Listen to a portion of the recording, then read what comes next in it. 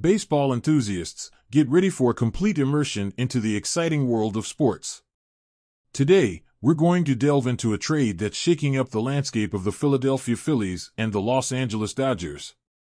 Last Saturday, the teams announced a move that promises to stir things up. Right-handed pitcher Connor Brogdon, a well-known figure in the Phillies bullpen, was traded to the Dodgers. And guess what? The trade didn't stop there. The Dodgers are also sending left-handed pitcher Benny Robles to finalize the deal. It seems that both teams are looking to strengthen their pitching staffs, aiming for a successful season. But what does this mean for Brogdon and Robles? For Brogdon, who has been a key player for the Phillies since his MLB debut in 2020, this trade represents a significant change in his career.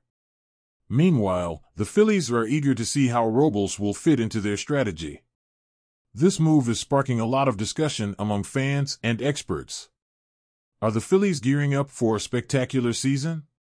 And what do the Dodgers hope to achieve with this trade?